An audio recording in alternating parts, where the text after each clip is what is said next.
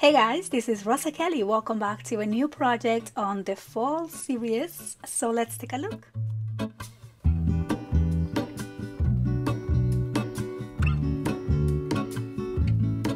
There is a life I lead in this city, hurrying to cut my teeth. I can take what I need to get by. It doesn't make it easy. So hi guys, welcome to the final day of the craft series. This has been so much fun to share with you quick and easy ideas. Again, these are inspired on craft fairs, so all of these items that you've seen are super quick and easy to make. And one of my favorite things to shop for are always notebooks. I am a notebook lover, especially when I see a beautiful cover notebook. I don't even know what I'll use it for, but I know I need to have it. So this time I decided to actually create my own notebooks using some of my favorite scrapbook papers, and it is a quick and simple project, but you'll see how much these notebooks are gonna put you in the mood to document and to create different things. And so I am using for these notebooks this paper collection by Bo Bunny. Again, I love these beautiful little fairies, and I am using notebooks that I purchased at Target for like 50 or 60 cents, and because they just finished all their back to school and they had a lot of these back to school notebooks for sale, and so I took the opportunity to grab a few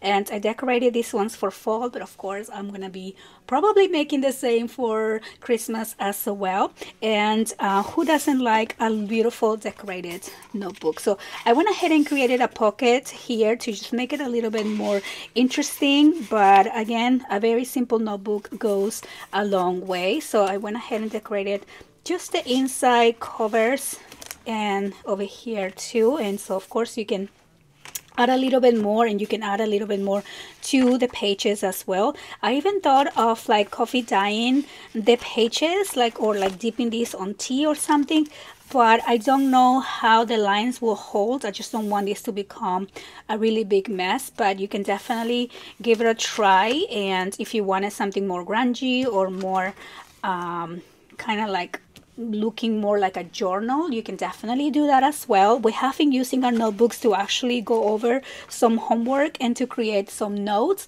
but ultimately what I want to do with these is kind of create a collage book and add some like things that we collect during the fall, and mainly like leaves if we want to take a walk. I want to create a bucket list, and also I want to glue in here recipes that I always collect from magazines, but I want to glue them down. So maybe I'll use one for recipes for the fall and one for all of our fall activities that we always want to do.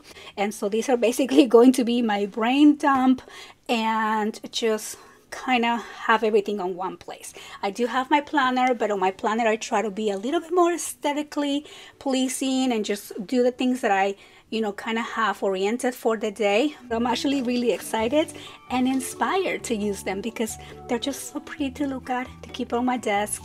And I hope that you guys like the walkthrough. As I mentioned at the beginning of the series, this series is a giveaway, so all you have to do to participate is to be subscribed to my channel, to make sure to leave a comment and leave a like for each one of the videos on this series. And the winner is going to receive a Happy Mail package from me, where I'm going to include some of the projects on this series along with some other crafty goodies as well.